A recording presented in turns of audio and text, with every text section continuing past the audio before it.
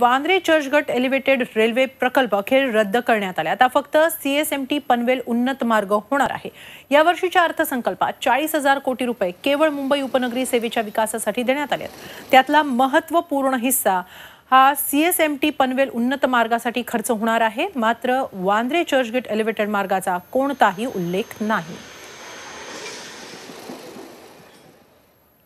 मुंबईकरांसाठी बजेटमध्ये बंपर घोषणा करण्यात आल्या आहेत। मुंबई रेल्वे सेवा विकासासाठी घसघशीत निधी देण्यात आलाय। तब्बल 50,000 कोटींचा निधी मुंबई उपनगरी रेल्वे विकासासाठी देण्यात आलाय।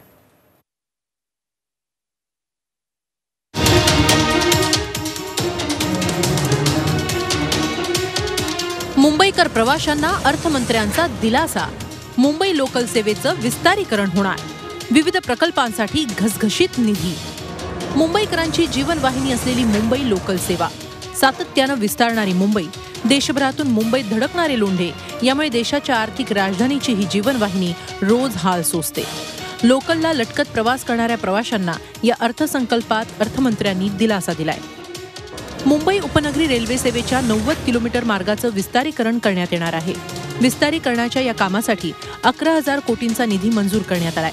तसंच उपनगरी रेल्वे सेवेवरच्या विविध प्रकल्पांसाठी 40,000 कोटींचा निधी मंजूर करण्यात आलाय। यातून उन्नत मार्गांचा विकास केला जाणार आहे।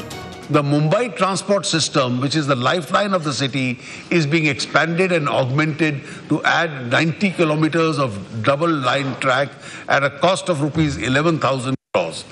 150 kilometers of additional suburban network is being planned at a cost of rupees 40,000 crores, including elevated corridors in some sections.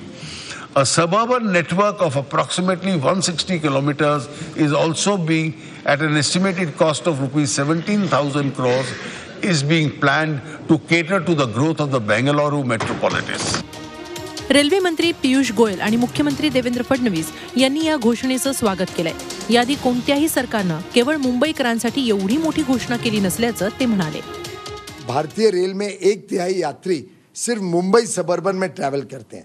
उसमें 11,000 करोड़ रुपए की एक स्कीम और 40,000 करोड़ रुपए से एक्सपेंशन करना 160 किलोमीटर, लगभग 50,000 करोड़ रुपए जो मुंबई सबर्बन में शायद पिछले 25 साल में नहीं लगे होंगे, जितना पैसा एक वर्ष के अनाउंसमेंट में किया गया है।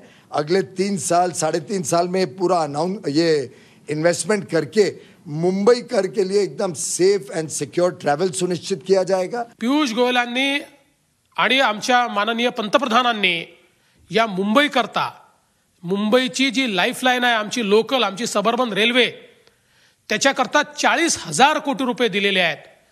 हा अभूतपूर्व निर्णय आहे। सामान्य मुंबईकरांचं जीवन सुकर झालं पाहिजे। यापूर्वी कधीही कुठल्याही सरकारनं एका वेळी इतके पैसे मुंबईला कधी दिलेच नाहीत। ते आज आपल्याला या बजेटच्या माध्यमातून मिळत आहेत। काही ठिकाणी रेल्वे मार्ग वाढवण्यासाठी घोषणा 2 ते 3 वर्षापूर्वी केले गेलेले आहेत। एलिव्हेटेड ट्रॅकचा निर्णय 2 वर्षापूर्वी झाला होता। त्याच्याविषयीचं 1 इंचाची लाईन टाकली गेली नाही। त्यामुळे प्रकल्पाच्या घोषणा उदंड झाल्यात। अंमलबजावणीची गती हीच असेल तर मुंबईकरांच्या पदरात फार काही नजीकच्या काळात पडेल। गाड्यामधली गर्दी कमी होईल, सुखकारक प्रवास होईल। हे रेल्वेकडनं शक्य वाटत नाही। पर्यायी मार्ग मेट्रो किंवा बाकीच्या अस्तित्वात येतील। मुंबईत दर दिवशी 2,342 लोकल फेऱ्या होतात। रोज सुमारे 75 लाख प्रवासी मुंबईच्या 3ही मार्गांवरून प्रवास करतात। मात्र एवढ्या मोठ्या प्रमाणात व्यस्त असलेल्या रेल्वे मार्गावर मोठा ताण येत होता। त्याच्या विस्तारासाठी प्रथमच एवढी मोठी घोषणा बजेटमध्ये करण्यात आली आहे। Bureau report, Zee media. Zee 24 तास रहा एक पाऊल पुढे।